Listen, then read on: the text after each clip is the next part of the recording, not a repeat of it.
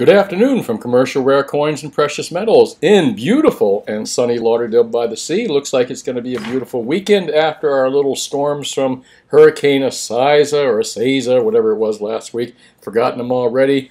It really didn't do much, so easy to forget those kind of storms. However, we are at the beginning of our storm season, so watch out, my local friends. And let's take a look at markets today. Well, what happened? What happened, you're asking yourself? And markets got monkey hammered. So in the morning, if you woke up, you were probably looking at silver and gold prices, watching them go down in New York, and wondering, oh my gosh, what happened? And basically, it was a little bit of monkey hammering, and and they got monkey hammered down somewhat. But you know what? That's healthy. This monkey hammering is good because this is what I've been talking about: is pullbacks, pullback, pullback, pullbacks. Now, the stock guys have been doing this for years and years and years. Well, not years, but for the decade that they were running through their bull market, they made fortunes by buying the pullbacks. Well, take example from these guys and buy the pullbacks on precious metals. So if you're watching metals today, let's take a look here. And pardon me, let me go to spot prices. This is a subscription service. Let's look at New York first. As I said last night, usually the world markets have been leading the markets. So if the world markets are up in the evening, typically for the last 2 or 3 weeks, New York has been up in the morning and the afternoon and has closed higher, except for today. And if you remember, I said these little trends work till they don't. But oddly enough, Fridays are always like a witching hour. And if you're going to get monkey hammered in precious metals, let me tell you when it happens. If you're going to see gold and silver prices get monkey hammered, and platinum probably as well, it's usually going to be during slow trading hours, usually before you wake up in the morning, before New York opens, or on weekends, or during holidays where trading is very thin. That's where you see the most monkey hammering in gold. But again, this is what I call a healthy pullback. And if you watch yesterday's video, I mentioned, as I've been mentioning for months, that these pullbacks are very healthy. If you can catch it, if you can catch these pullbacks and buy on these little dips right here, this is basically what you'd be doing. You'd be averaging a little better price here. But the problem is with these pullbacks is timing them and finding out, knowing. And again, if you watched my video last night, I said it exactly. These little pullbacks can happen in the morning when you wake up. They're short-lived, maybe before New York even opens, or it can happen through the course of a day, which kind of happened today. It kind of ran down through the afternoon. Then during later afternoon, it started to shoot back up. So let's take a look at New York. New York had a low at 2010 and a high at 2063. Now, that's quite a range. That's a $50 range. However, remember what I've been talking about, $25 and $50 ticks. So basically what you see here is a $50 pullback, or basically a $50 pullback, and New York closed at 210. But again, after New York closed, take a look. World spot prices, even though they didn't close at the high of this week, they still closed higher. I think this bodes good for Monday. I think Monday is probably going to open higher on New York. I think that anyone that wanted to buy this dip missed it. I think this dip is over, kind of. I don't think we're going to see it on Monday. However, if we do, buy it anyway. Again, buy the dips, buy the dips. And there's another way of saying buy BTFD, buy the effing dips. So that's my recommendation. Silver, wow, talk about getting, as I said, monkey hammered. Silver did the same thing. But if you could buy on this pullback, why not save $1 an ounce? You know what I mean? Again, the market's going on, buy these little pullbacks if you can time them and get in here properly, or get in at the right time. Let's take a look here. New York, 27.47 the low, 28.81. Now, there's a hell of a spread right there. And I think I actually seen a $1.70 spread between the close yesterday, I think in New York or something, and the but anyway, I've seen as high as a $1.70 difference in the, or 95 or something like that. So if you could trade on these dips, and again, remember, it was touching 29 yesterday, and it's at 27.53 in New York. But again, look, it closed up later in the afternoon. World markets did close higher, even though they didn't close as high as the high this week, which was near 29. They still kind of, again, you had that monkey hammering, you had that dip, and then back up again, as you can see my cursor, and we're kind of back heading toward that 29. I think we're going to break that $30 level next week. Let's see, unless it gets monkey hammered again. And again, if it gets monkey hammered again, just buy the dips. Platinum, as I said, still underpriced. I still think it needs to be closer to the price of gold. So, man, I think platinum has a lot of room to go. However, it's a metal all on its own, just as palladium is. And I'm not even going to talk about palladium because I don't know that market well, and hardly anybody asks us for palladium. So, this is what we're looking at.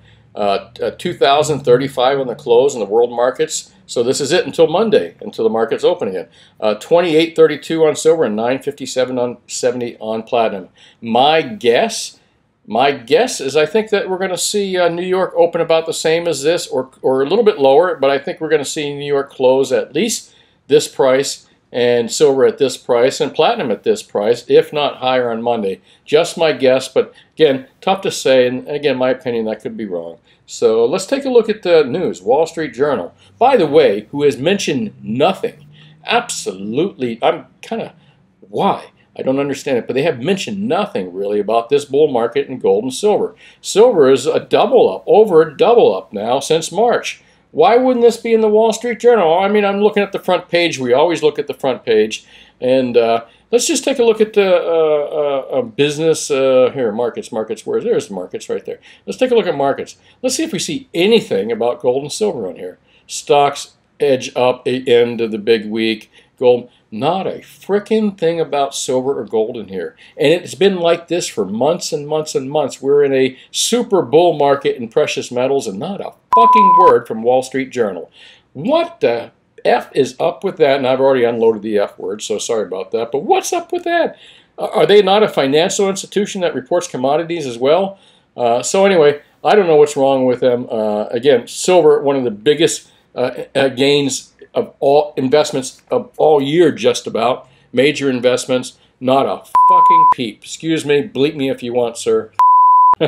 Anyways, let's move along here. Now, here's where you see this stuff. The supposed strange websites like Zero Hedge and the other websites. I would expect to see gold and silver being reported in the Wall Street Journal. Anyway, like this little article, good news is bad news. Tech, bonds, and bullion are all getting whacked. And I'm talking about the monkey hammering that we had this morning. They're talking about the exact same thing.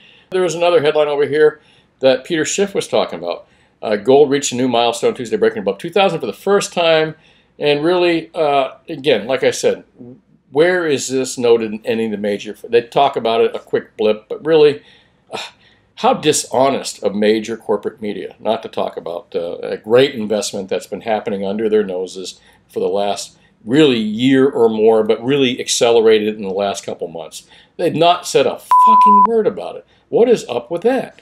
Let's take a look at what Peter is talking about here, and people want to sell. Here, this is interesting. Instead of wanting to buy the breakout, most of Wall Street type people and people that are buying like ETFs and contracts, they want to sell the high print, and that's exactly what they did today. Once it went over 2,000, these people sold at the high, these financial people, because I don't think they understand gold at all. At all. Most of them are college level or college age. They haven't a clue about gold. They really don't. They know nothing about it.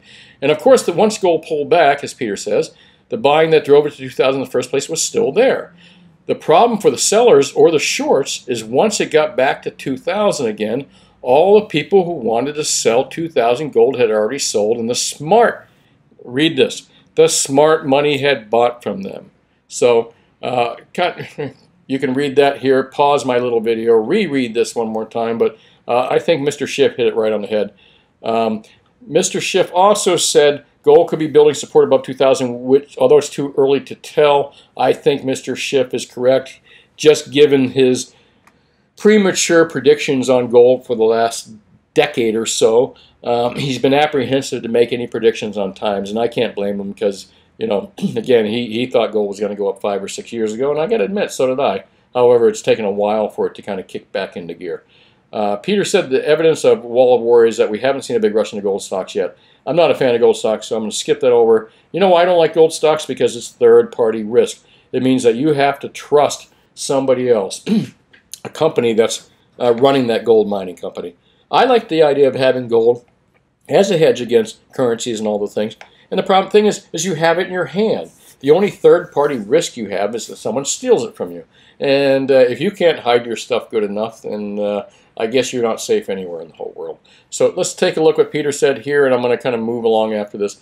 Peter said he was listening to CNBC, and CNBC, by the way, man, I couldn't tell you, there's the biggest group of morons in the world. They were telling people to buy stocks full blown right before it crashed. And they, I don't know if they're stupid or they just, but anyways.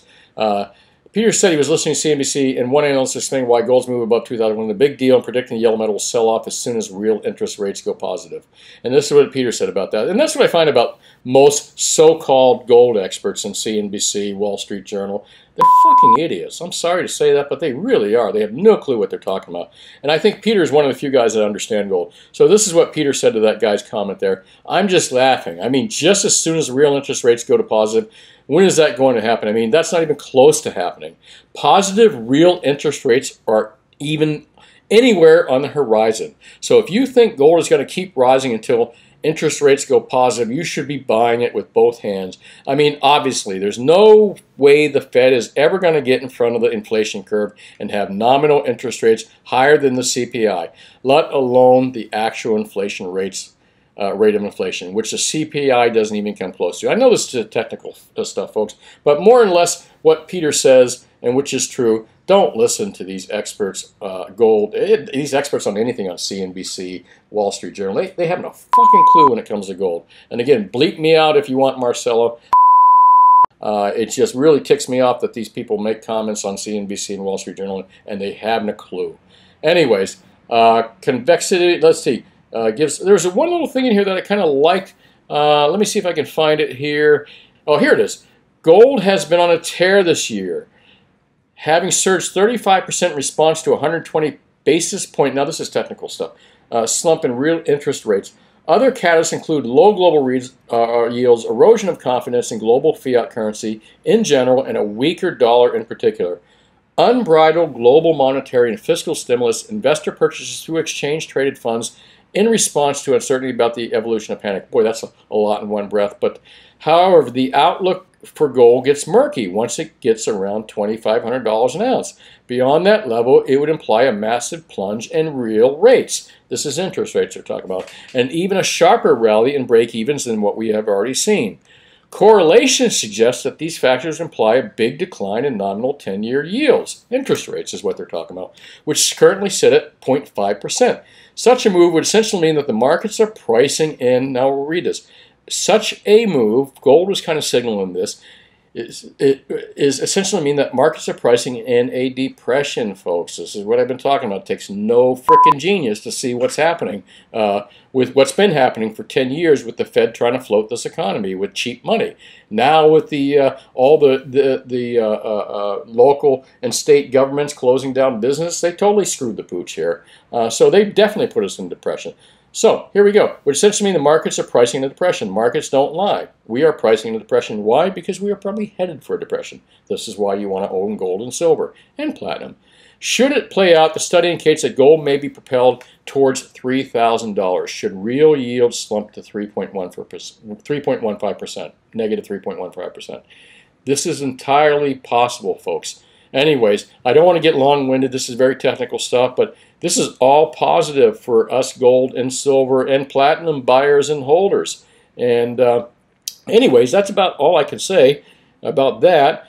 We have been super... Oh, hey, listen, I really appreciate you guys watching our videos. We're kind of getting more and more viewers and stuff. I'm new at this, so forgive me for my little nuances, my little problems or little mispronunciations and things. However, it's real. We do very little editing with this, except when I start cussing. Marcelo likes to edit out the cussing. So, anyways, thanks for watching. And if you don't remember, I don't do anything through the mail. I don't do anything on the phone. So if you want to do business with us, you have to come in and physically do it face-to-face with us. However, I don't mind if you don't live outside my area that you call me, and if I'm not busy, I will try to refer you to, I've been in this business since I was a wee little boy. I don't mind referring you to someone that I know I know people all over the United States, someone that might be close to you that you can physically go in and get a good, safe, fair deal. I'd always prefer to deal with people face-to-face and keep the money local. Like if you spend money with me over here, even if I'm a nickel or something higher, I spend that money locally. My employees spend it locally. So keep the money local with your local precious metals dealers. And again, if you don't know who they are and you're not inside my area, call me anytime, 954-493-8811. I'm open 10 a.m. to 4 p.m. if I can spend a minute with you on the phone. But best to come in always. But even if you're not in the area, call me. If I got a moment, I'll try to refer you to someone in your area if you don't live near me. So really, this is Brian Kuzmar, Commercial Rare Coins and Precious Metals in sunny Lauderdale by the Sea. I really appreciate you watching. I appreciate the support I've had. I've had a lot of people come in the store telling me they have watched my videos. And it makes me feel better that I'm like not talking to myself here. So thanks a lot. And again, make sure you check out our other videos. Here's our YouTube channel right here. We got a lot of cool stuff. And have yourself a wonderful weekend. It'll be exciting. If you own gold and silver, you don't, you're going to buy it. We're in exciting times, so we're going to have a lot of fun here. So keep watching. And again, thanks for watching. Have a great evening.